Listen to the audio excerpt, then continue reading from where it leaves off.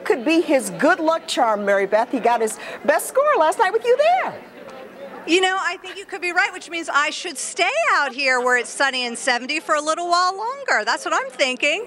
You know, all the audience members are already arriving here at Stage 46 in Hollywood, and the show's 3 hours out. There's so much anticipation for, I think more so for the results show than even for the dancing show last night.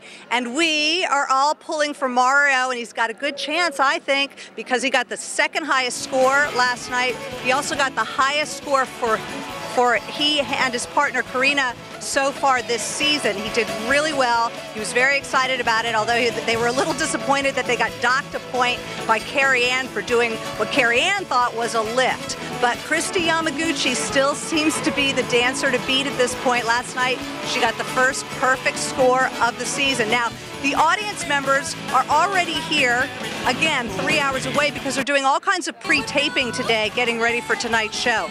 Ashley Simpson will be performing on tape, so she's actually going to be performing live in about a half hour in the studio. And they have Riverdance performing for their 100th episode, which will air in May. So a lot happening here outside the stage. And also, just by the way, just so you know, next door is the American Idol stage, so there are actually fans lined up there too. So this is a very exciting parking lot right now. I've had a couple of star sightings. You want to hear about them? Yeah, go ahead, give us the quick. dirt. Okay. Simon Cowell just drove by in his big black Mercedes, and I went and had lunch today at what's considered Hollywood's Avenue at White Marsh, same kind of thing, and walked right by Victoria Beckham. Almost fell over myself. Okay, so give us the dirt, MB. Tonight's the results show, the big show. Who's going to be in the bottom two, you think? Who's going home? You know, a lot of people say this is going to be a really tough one tonight. It's really getting down to the nitty-gritty. Everyone's gotten so much better. So who will be in the bottom two and who will go home?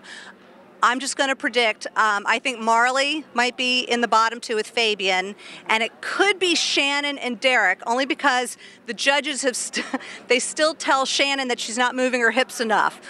So we'll have to see. Who goes home? Could be Marley. But that's just my humble prediction. Mary Beth, rumblings of a romance going on, too. Tell us about that behind-the-scenes dirt.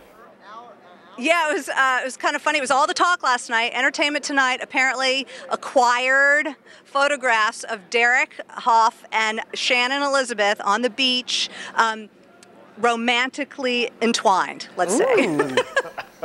Ooh, okay. I heard Terry chuckling in the background. All right, thanks a lot, Mary Beth. Good job out there.